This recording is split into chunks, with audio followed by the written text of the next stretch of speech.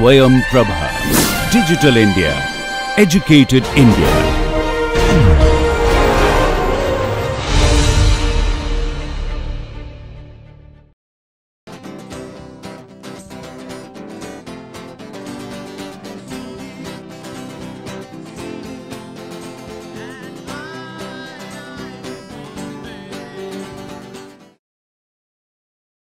Welcome to MOOC NPTEL course on Bioengineering, an interface with biology and medicine. In the last couple of lectures, we have started studying about amino acids and proteins and how studying the complex protein mixtures in totality comes under the field of proteomics. There are different tools and techniques which are being employed to study the proteins, and we started discussing about the electrophoretic techniques in the last lecture. We talked about various type of protein separation technologies, especially SDS page and two-dimensional electrophoresis. We have seen that two-dimensional electrophoresis is very elegant technology which can separate proteins based on its isoelectric point and molecular weight, and very simple for any laboratory to perform these kind of experiments. However, when it comes to the large number of samples to be analyzed, and especially the clinical sample kind of analysis, it starts posing some challenges, and one of the major challenges is gel to gel variation. Many times there are issues of data analysis, and there can be some user bias in data analysis because the gels has to be cropped, it has to be matched, two gels cannot be exactly same. So, there could be some bias of analysis. How you are defining the spot boundaries in the analysis process can be subjective. There are other systemic variations as well in this technology, and of course, then you have to handle the inherent biological variations of individuals or biological samples. So, then considering these facts that on one hand we have biological variations, then if even technology has some variability, then it becomes very difficult to draw conclusions from in quantitative manner. So, if intention is to do quantitative proteomics, when you want to compare every protein from the healthy individual to diseased individual or control and the test conditions, then you have to look for some better alternative approaches. And that is where a technique DIGE or difference in gel electrophoresis has come forward and started playing an important role in area of gel based quantitative proteomics. So, in DIGE technology, different protein samples are labeled with different cyanine dyes. They are then mixed together and then run again like a 2D gel. So, you are in some way utilizing the 2D gel properties, but to avoid the variability of this one to other sample, you are labeling them with some dyes which are cyanine dyes. So, what are cyanine dyes? These are derivatives of N-hydroxysuccinamide which covalently binds the epsilon amino group of proteins on the lysine residues. They are respectively resolved, they fluoresce at distinct wavelength, and therefore, even when you run the samples on one gel which are labeled with different side dyes, you can scan them on different wavelengths. So, the labeled samples can be mixed or run on one single gel, and you can now eliminate the major problem of gel to gel variability by employing the cyanine dyes based DIGE technology. So, let us look at the overview of difference in gel electrophoresis. Imagine your control sample is labeled with one of the side dyes which is Cy 3 dye, and your treated sample is labeled with Cy 5 dye. And like that you have 10 healthy individuals and 10 of the diseased individual. So, you can label them separately with Cy 3 and Cy 5 dyes, but additionally because you are going to run on one gel, one healthy and one of the diseased individual samples, you are going to separate them on one gel. So, like that you have to run 10 gels. So, if you want to cross compare these 10 gels, or for that matter the protein profiles of different patients, then you need to have some sort of the common parameter to be analyzed, and that is internal standard. So, you can take the small amount of protein, equal amount of protein from all of these healthy individuals and diseased individuals which we are talking in this context, and then you can mix them together to make a pool, and that pool could be labeled with a third dye which is Cy 2 dye. So, now you for the gel 1 you have let us say healthy one H1, and then you have the diseased one D1, plus you have internal standard. For the gel 2 you have H2 and you have D2 plus again internal standard, and like that you can have Hn to Dn and plus internal standard. So, each gel will have internal standard and it will have one set of healthy and diseased individual proteins. You are mixing them together. So, let us say H1 plus D1 plus internal standard, those three you have mixed together and now made a pool in a tube, and from there onwards the process becomes exactly similar like what you have done in 2D electrophoresis. So, now you can rehydrate this protein which is having all the three type of samples, your healthy individuals, diseased individual and the pooled internal standard, and then it has those dyes from which you have labeled the proteins. Now, you are doing the rehydration, you are doing isoelectric focusing, and then subsequently you are doing SDSPH or second dimension separation. Once you have done that, then now you can scan this one gel which has both healthy and diseased individual profile. Those two you can now separate on the single gel and you can scan them on different wavelength, and now you can obtain different patterns of Psi 2, Psi 3 and Psi 5 images which could be utilized for further quantitative analysis. So, when you are aiming to do the labeling of the proteins, there are two broad strategies that people have used. One is the minimum labeling and other is saturation labeling. In minimum labeling, the epsilon amino group of the lysine is targeted for labeling. These Psi dyes, especially Psi 3 and Psi 5, these are charge and size matched, and there are no multiple labels which is required for this kind of technology. It can label 3% of all the proteins. So, therefore, this is one of the very robust way of doing the protein labeling using dye technology, especially Psi dyes.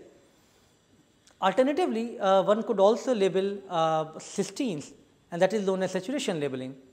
So, those are again the charge neutral, size matched, can be used in a context of the proteins which are having high propensity for the cysteine amino acids.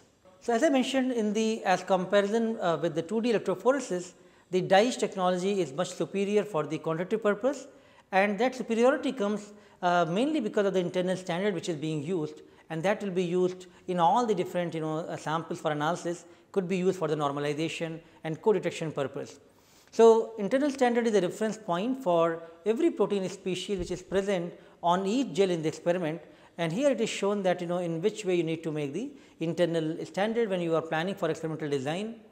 Also, it is important for you to not have any bias when you are doing this kind of technologies, high throughput technologies. You need to make a robust plan and ensure that you do not have any bias. So, for example, every sample if you are labeling for healthy individuals with Psi 3 dye and every diseased individual with Psi 5 dyes, there will be some bias. So, you need to do the dye swapping so that you can have few individuals of healthy population with Psi 3 dye and few can be from Psi 5 and vice versa for the diseased population. But internal standard, which is the pooled internal standard, actually provides lot of benefits in this technology, where every protein now present in any given population, let us say the 10 healthy and 10 diseased individual, many of proteins will be unique in those each individual.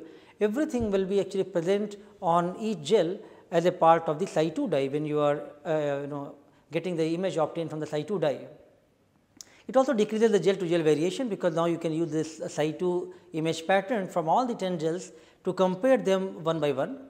Each sample can be now compared internally because of the same standard being used, and this makes it much more robust and much more accurate to provide the statistics for the each spot.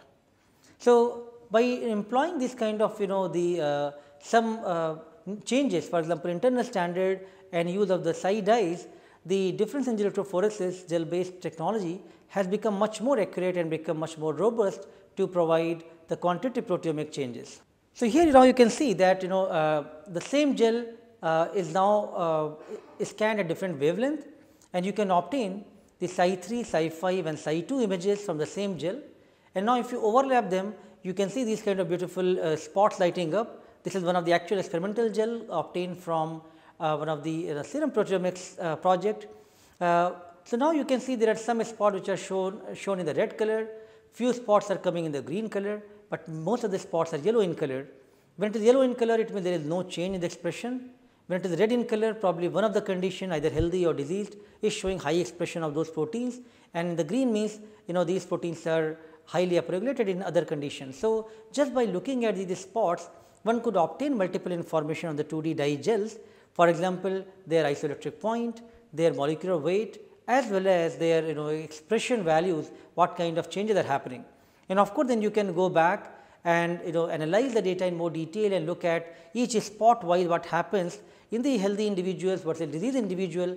And if you can see sometimes these kind of 3D spot views, which shows here that some of the spots are shown quite highly expressed in a disease condition. That looks pretty interesting, because in many gels, as you can see here in all the 6 gels, this one particular protein is highly upregulated in the 3-dimensional views when we visualize, and that shows kind of in all the patients are expressing these proteins in very high abundance. And now this is something which is an interesting protein for you to identify and take it forward for your research purpose. So, dye-etch technology, what kind of advantages it provides? You are avoiding the source variations, you are avoiding gel to gel variations, because now you are adding the internal standards, you are adding very sensitive cyanine dyes, and by doing the dye swapping, you can actually eliminate those biases of the comparison. So, by using these standard internal standards and the dye swapping method, now you can achieve very high reproducibility, and you can achieve high degree of automation, and you can use the co-detection process to ensure that now your gels are analyzed properly without any bias. So, in the conventional technologies, there is as I said, it can be user bias may have in the traditional 2D electrophoresis, whereas in the dye-etch technologies, the softwares are very robust, and they use the Psi2 image for doing the normalization, and therefore, it is much more robust method, and there is no user interface involved to do any bias here. Lot of variability which are part of the experiment of biological samples, that of course we cannot avoid, which is biological variation, but our technical variations and analysis based variations, they have been quite a bit eliminated at the level of the dye-etch technology and the software which have been come forward to analyze this kind of data, and very robust statistics which can be utilized to now identify these spots of interest, which could be now taken forward with much higher confidence. So, again summing up on the dye-etch technology, we can see the overview of the technology. We have we are comparing a test and the control conditions. We have labeled the sample with Psi3, Psi5 dye. We have made internal standard, which is now with the labeled with Psi2 dye, mixed all the 3 samples, separate on one gel, and now you can scan on different wavelength to obtain different color pattern of these dyes. Let me explain you this in more detail in the following animation. Each protein sample, as well as the internal standard, is labeled with a differently fluorescing cyanin dye, which allows all protein samples to be simultaneously run on a single gel. The dye binds covalently to the E amino group of lysine residues in proteins. The labeled protein samples are mixed and run on a single 2DE gel. Separation takes place on the basis of isoelectric points of the proteins in one dimension and based on molecular weight of the proteins in the second dimension, with the smaller proteins migrating further along the gel.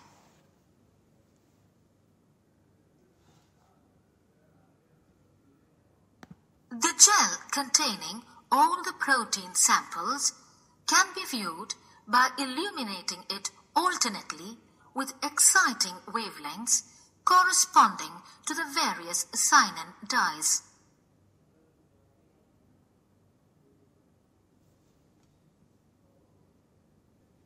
View of a superimposed dyed gel depicting all protein spots of multiple samples.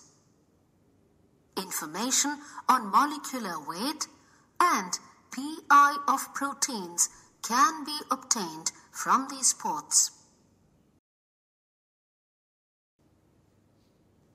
It is possible to load either a single or multiple gel images simultaneously.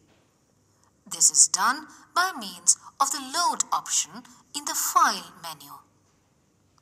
The saved gel images must be chosen, which are then displayed on the software. Several tools are available for analysis of the gels. It is possible to crop the gels by selecting a specific region that is to be studied and then selecting the crop gel's function. Cropping gels helps in selection of regions with high spot density or in trimming of regions with high background staining but no spots. Specific selected regions of the gel can be zoomed into for viewing the spots more closely and for comparison of spots between two gels. This is particularly useful for gels having large number of spots. Specific selected regions of the gel can be zoomed into for viewing the spots more closely and for comparison of spots between two gels. This is particularly useful for gels having large number of spots. Overlaying of images is a particularly useful tool for comparison of two gels. The gels are overlaid such that they appear merged, and spots that coincide will overlap with each other. This is extremely helpful while comparing clinical samples of control and treatment, providing clear indication of the proteins that are differentially expressed. The spots on the gels can be displayed as three-dimensional graphs.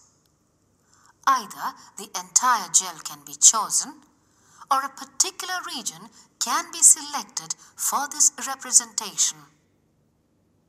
The peaks obtained in the graphical representation are directly related to the spot intensity.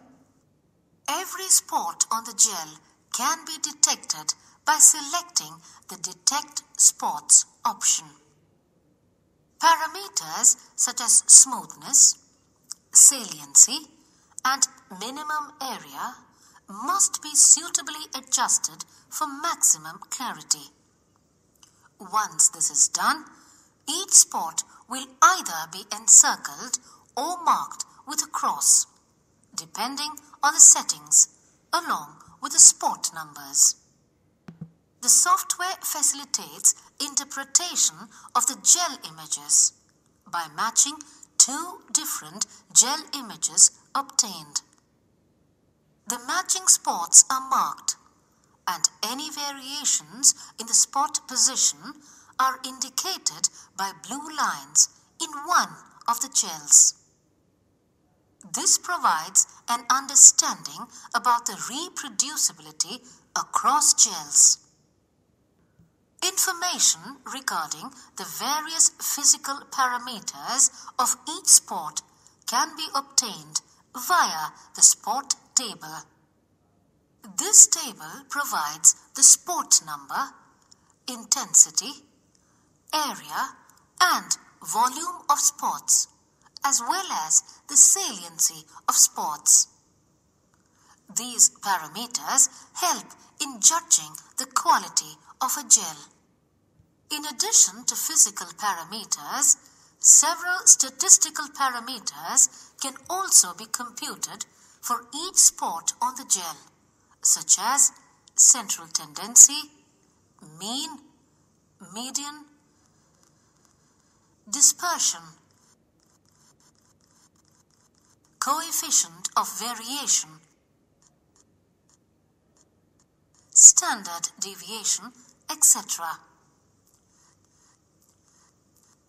Scatter plots and histograms can also be plotted for clear data analysis. These provide information regarding intra- and intergel variations. It is also possible to specifically compare a particular selected spot across gels. When the gel is run with molecular weight markers, the weight of unknown proteins can be estimated from these. It is also possible to estimate the pI of the proteins. These parameters, in addition to other physical and statistical parameters, can be obtained for each sport. It is also possible to specifically compare a particular selected sport across gels.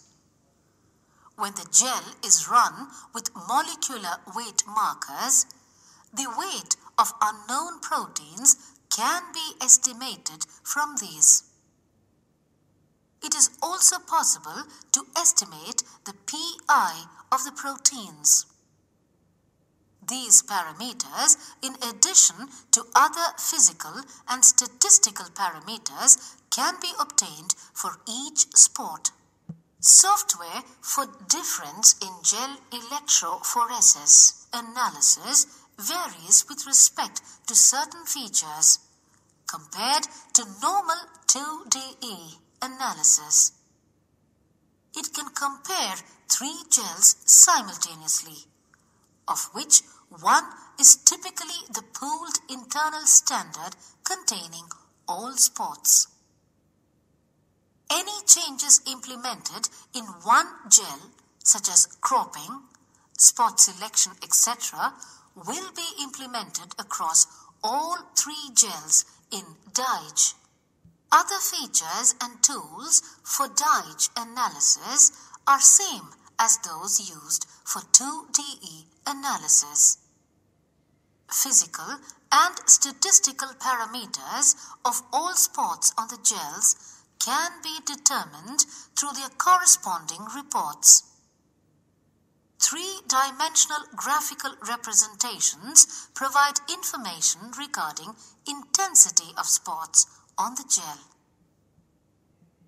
Summing up the entire gel-based proteomics which we started in the last lecture, where we can see that the SDS page and 2D electrophoresis, they are very powerful technologies. However, when it comes for the differential proteomics or quantitative proteomics, 2D electrophoresis has certain limitation, which has been actually quite a bit overcome by using the DIGE technology, which is one of the multiplexing platform, which reduces a lot of intrinsic variability, which we have encountered in the 2D gel based workflow, and that is kind of a way forward to do gel based quantitative proteomics.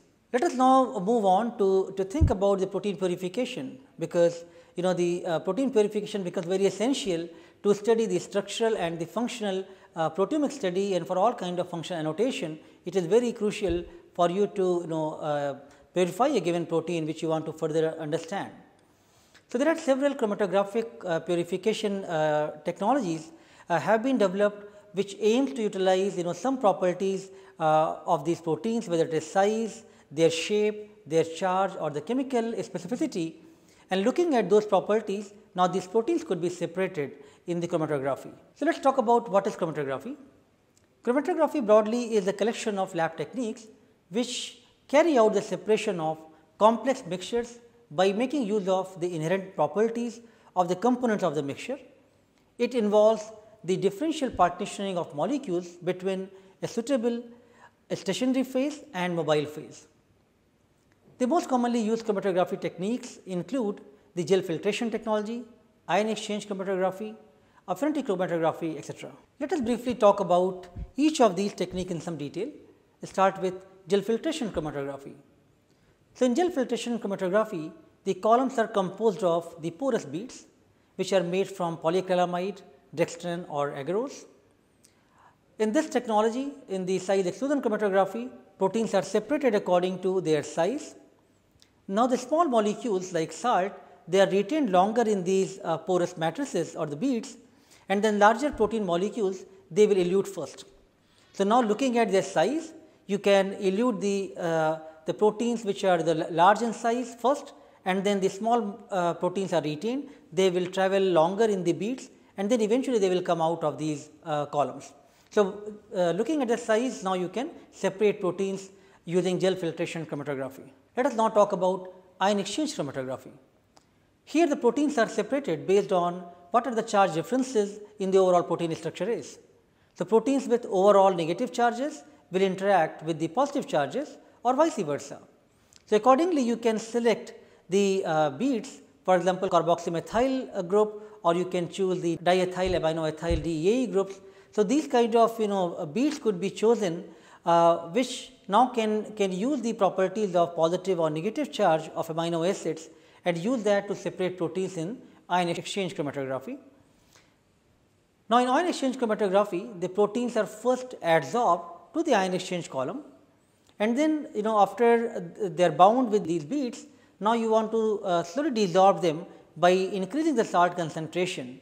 So, therefore, now the sodium and chloride ions they compete, and then by altering the pH of the buffer, you can change the charge on the protein. So, therefore, you can elute the proteins based on their positive or negative charge. Let me explain you this in more detail in the following animation. Charged stationary phase. The column stationary phase consists of a positively or negatively charged polymeric matrix which will bind molecules of the opposite charge. Commonly used ion exchanges include negatively charged carboxymethyl cellulose, CM cellulose, which is a cation exchanger, and positively charged diethylminoethyl cellulose, DEAE cellulose, which is an anion exchanger. Protein mixture. The unpurified protein mixture, which consists of proteins of different net charges, are loaded onto the column. The proteins having charges opposite to that of the stationary matrix will bind to it, while the remaining proteins will be eluted from the column. Mobile phase. Following sample applications, the proteins are eluted out of the column by means of a suitable mobile phase that carries the protein out with it.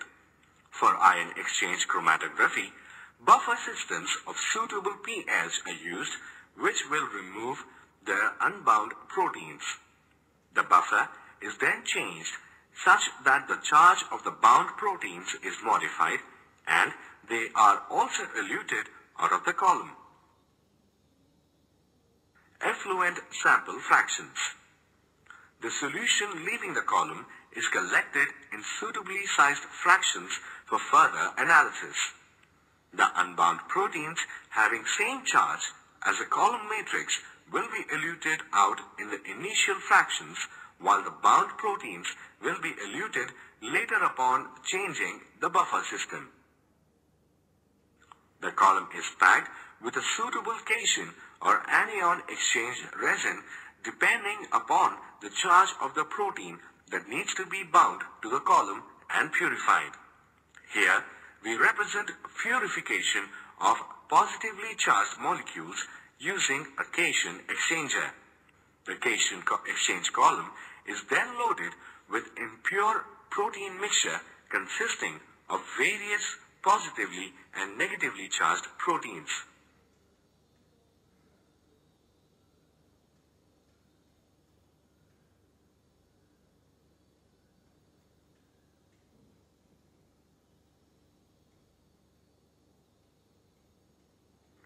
The column is eluted with a buffer solution of suitable pH such that the negatively charged molecules are removed from the column while positively charged molecules remain bound to the ion exchange resin.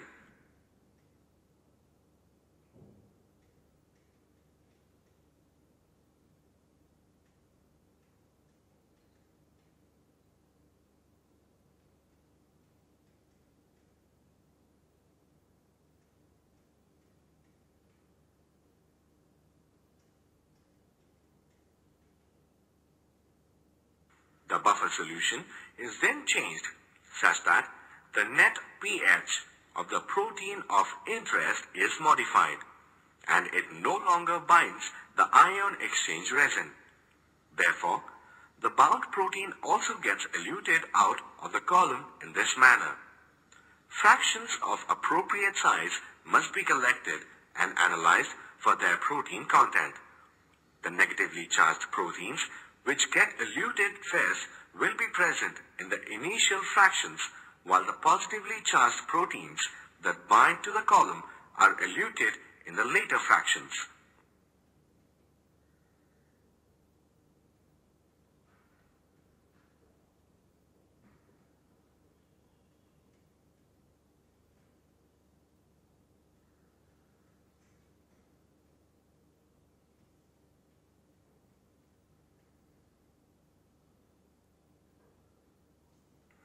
fractions are then analyzed for their protein content using UV visible spectrophotometer at 280 nanometers.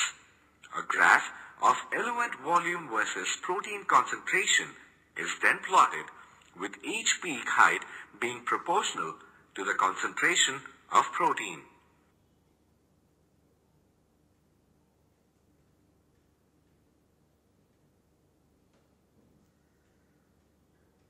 Then it comes the affinity chromatography, which is based on affinity of a protein to other molecules. It could be different substrates or products or cofactors, antibodies or metal. These matrix beads, they are chemically coupled to the ligands, and now the proteins are actually bound through some specific interactions. So, only the protein which the property which you want to utilize for protein separation, only those proteins are going to get bound, and rest of the proteins will not bind and they will get eluted out. So, proteins can be then dissolved by excess ligand in the solution forms. Thinking about the DNA technologies and the genetic engineering method which we have discussed in the past, when you are doing the DNA cloning, at that time you can introduce some histidine tag in the protein, and let us say that property could be utilized for the affinity chromatography for the histidine tag based protein purification. So, now each protein which is formed from that gene will contain the histidine tagged base protein, and now if you have a column which is having nickel NTA beads or having nickel in the column, now it is going to bind with the histidine tagged with the coordination chemistry, and now only those proteins which are protein of your interest where you have added the histidine tag is only going to get bind to the affinity column. Then all rest of the proteins can be removed and they will all be in the elute forms. So, now you are going to add imidazole in the increasing salt concentration of 100 to 500 millimolar. Initially, some of the weakly bound and non-specific proteins, they will get eluted out, and then as you increase the salt concentration, only those proteins which are tightly bound, which is protein of your interest, is going to get eluted out. So, here in the affinity chromatography, your intention is to look for specific interactions and look for high degree of protein purification.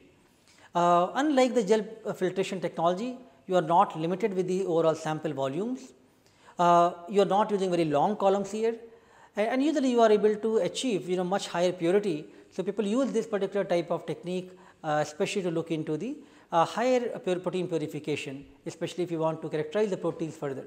So, in summary, in the last couple of lectures we have been discussing about various protein technologies, and today we essentially looked into how the advancement of 2D electrophoresis has resulted into technology like difference hinge electrophoresis, which could be utilized for the quantitative proteomics based experiments.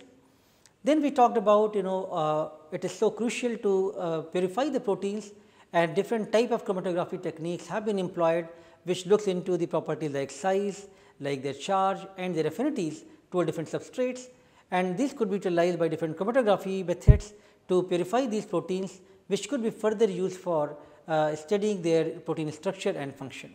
We will continue our some of the protein technologies in the next lecture, and then we will try to conclude how knowing the protein basics and these technologies can be so useful for various type of ongoing research in the area of bioengineering. Thank you very much. In the last lab demonstration session, you have seen how 2D electrophoresis can be performed. Let us now see some of the minor changes which happens while performing difference hinge electrophoresis. So, let us start the laboratory demonstration session now for DIGE, where we will only show you the key steps which are different in performing DIGE as compared to the 2D workflow, and then rest of the workflow remains similar for 2D DIGE based experiments. So, when we run a 2D gel, we normally run 2 to 3 gel. One represents a control gel, another is a disease gel or different treated sample, and then we compare the two different gels, which sometimes leads to some reproducibility issues, because the same spot will not be present at the exact location in the 2-3 different gels. So, then we have an advanced technique which is DIGE, which overcomes these gel to gel reproducibility issues, as we have to run only one gel for 2 to 3 different samples. So in case you have two samples, one is your control and another is your treated sample, you can mix them with side dyes, you can pool them, and that common pool you can run on a one single dye gel. So we have three different dyes, side dyes, side 2. So normally what we do, suppose in case of two samples we have and we want to label 50 microgram of each with a dye. So we will take 50 microgram of a sample and then we will add side 3, for example, in one case. The next sample, we have a treated sample, we will again take 50 microgram of our sample and we will add our side 5 dye. And then what we will do is, we will take 25 microgram from each, the controlled sample as well as the treated sample, we will make a pool and then we will use side 2, which is our internal standard. This will make sure that issues between different samples are minimized by the use of, so any variation is minimized by the use of internal standard. So we will have three samples, one control, one treated, and another sample is a pool of the two labeled with side 2. Then what we do is, so we pool all those three samples. So these side dyes, they are light sensitive. So we have a pooled sample already prepared. So this is our pooled sample. We have put aluminum foil and it has all three samples. So then the rest of the steps are exactly same as what we do in 2D. We will first rehydrate the strip using our sample, but the only thing is that we have to maintain dark conditions because these samples are light sensitive. We will carry out rehydration, we will carry out isoelectric focusing, STS page, but then later we do not have any staining or de-staining procedure. These side dyes are fluorescent labeled and then we can analyze using the decider software. So I will take the sample.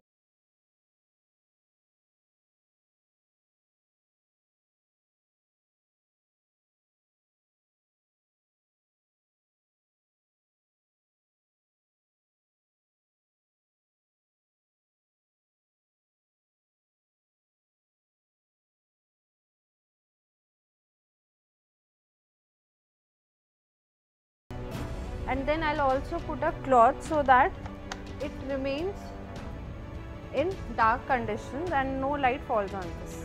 So the rest of the steps, SDS page, equilibration and separation in 2D are same. Then we come to scanning of a 2D dye gel. So this is a representative image of a dye gel.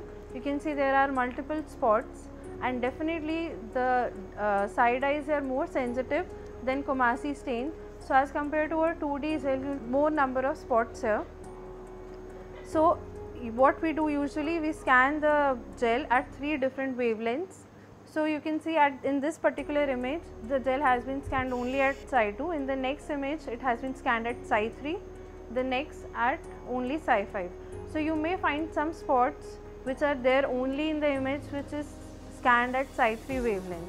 So it means these proteins are only present in your controlled samples, or you may see some spots are brighter in one of the gels, maybe a Psi-5 scanned gel image. So that means that particular spot, maybe that protein's abundance values are more in treated sample or another sample.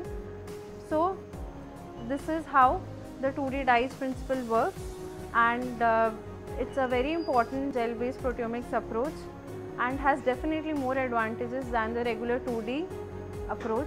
But 2D approach, again, a lot of people use it for other purposes. So both the techniques, they have their own merits and demerits, but they are very important gel based proteomic approaches. So we have learnt various techniques for performing gel based proteomics. Now let us move on to chromatography based lab demonstration. You will see how a specific proteins can be purified using chromatography. So let us start the laboratory demonstration session for chromatography now. Hello, so today we are going to discuss about protein purification. Protein purifications generally used to isolate a single protein or a few proteins from a complex mixture of proteins, and we are exploiting different properties of the protein such as the hydrophobicity of the protein, the affinity of the proteins. Like here you can see this is a one column, that is SuperDex 200 column, which is used for the gel filtration chromatography. So here we can separate the protein on the basis of their sizes. So the higher proteins which having a higher molecular weight, so they will elute first, and the proteins which having a smaller molecular weight, so they elute slowly. Once we put the sample, so the small protein will pass into the pore of the beads and they experience more resistance, more friction, so that's why they move very slowly. So here we can separate the protein on the basis of their molecular sizes. There is another column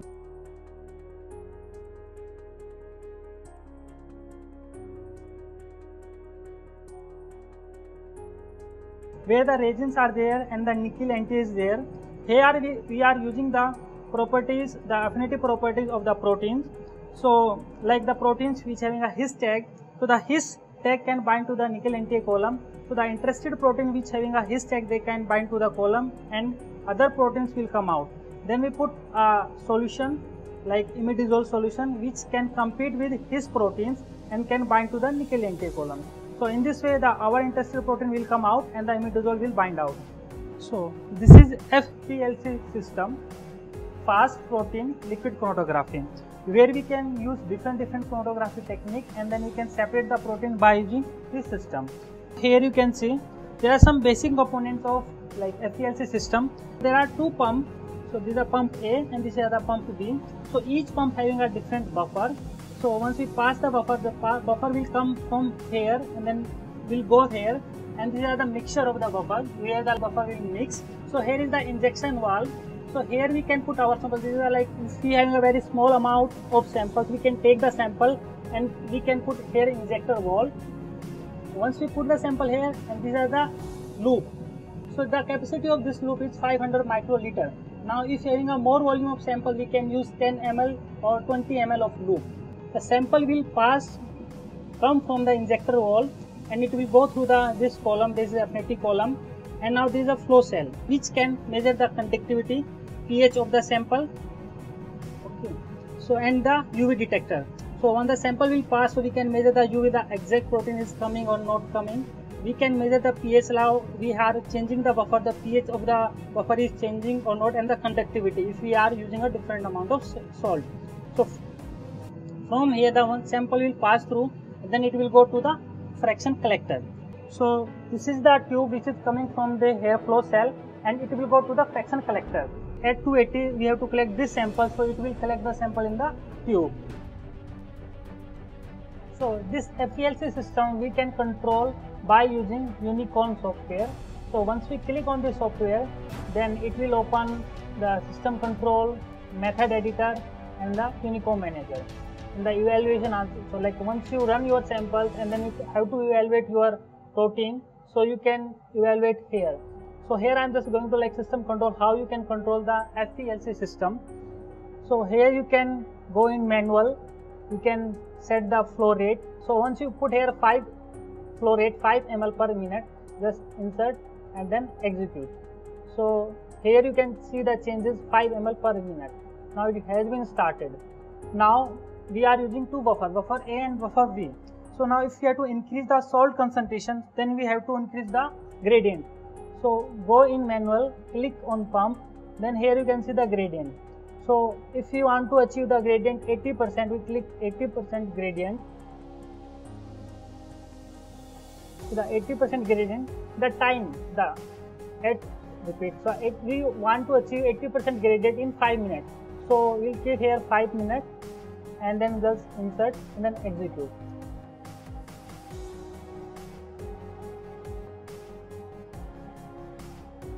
Now here once you set up the parameters, the proteins is eluting. So it is measuring 280, the absorbance at 280 of protein. So here you can the peak is going out, means at this stage the protein is coming out of the column.